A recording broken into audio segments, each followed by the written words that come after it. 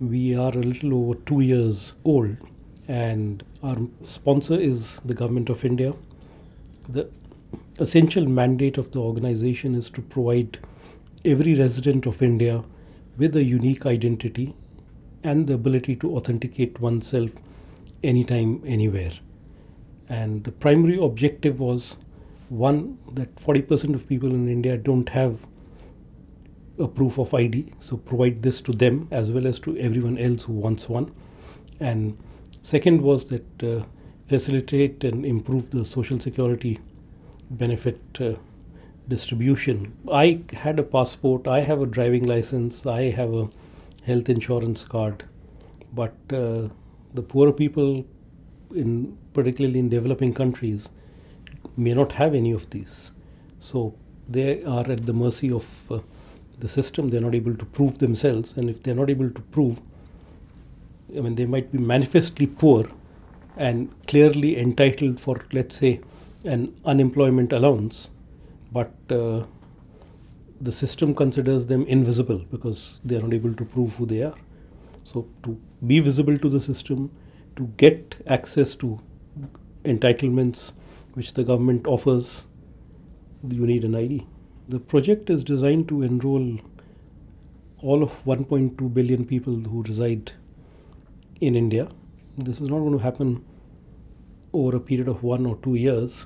So we are looking at 600 million by 2014, and currently as we speak we have crossed 120 million, and we have reached a stable state where we are able to enroll 1 million a day.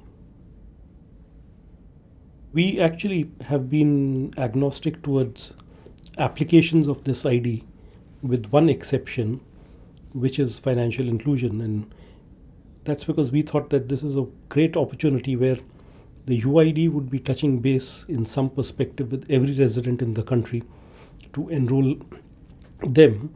And at that point of time, since the data that we were collecting and the information we were gathering about the individual happens to be quite the same as required for opening a bank account, we partnered with banks, and any resident who, while enrolling for UID, says she wants a bank account, gets a bank account, no questions asked.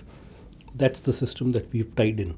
So, when at some point of time everyone in India has a ID issued by us, they would also be having a bank account should they want one. 84% people who have enrolled into the UID have asked for bank accounts.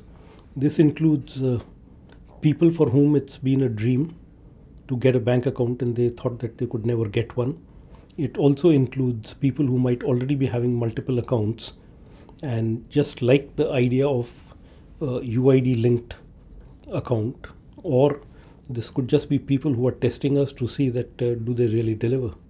We have this case study of Ram, who actually is a wage earner under the National Rural Employment Guarantee program of the Government of India. And what we found was that it used to take him a day's journey on foot as well as on public transport to go to the nearest bank branch to get his wages every cycle. And the opportunity cost there was, and the transaction cost was over 150 rupees or $3 to get wages of about $12. And with UID and financial inclusion and the banks coming together, it should be possible for Ram to get his wages in his village without putting an entire day and losing his earnings for the day and wages for the day to access the remuneration. We haven't experienced resistance from residents, and there's actually been a no demand issue. Wherever we have an enrollment center, you will see long queues there. And in fact, the demand supply issue is the supply being able to meet the demand. But at the same time, there have been, India is a democracy and a very robust one. So there have been concerns, say, from civil society organizations on issues relating to privacy, issues relating to security. And there's only one way to kind of address those concerns, which is through an open dialogue. The way the UID works is that it identifies each individual as a unique, not on the basis of your photograph, not on the basis of what's your name or what's your address, but on the basics of your biometric attributes, which are believed to be largely non-duplicable. And each time that you use the UID, the only way you use it is that you authenticate yourself biometrically on an online system. So it should be the most secure system and a foolproof one that exists today. We follow a minimalist approach, so the data that we collect is bare minimal, and it's quite the same as you need for booking a railway ticket in India. The number that we give, which is the ID 12 digits, is random and there's no intelligence behind it. We don't track, we don't profile. In fact, the entry into the UID itself is demand driven and voluntary, it's not mandatory, and we don't give any information out.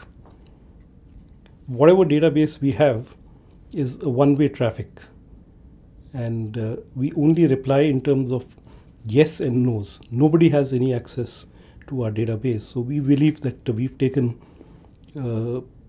good care about security and privacy of resident data.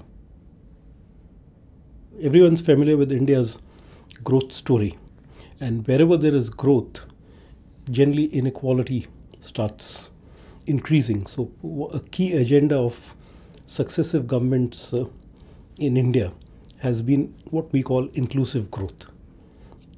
So as India gets more prosperous, the government has more tax revenues. It has the ability to take care of those who are not part of this growth story. And what this is translating into is more and more money coming into social security benefits chain, which currently is as much as 60 billion US dollars per annum. And 5 years ago, it was 12 billion. And we expect in the next 3 years, it will double from 60 billion to over 120 billion. So this is serious money.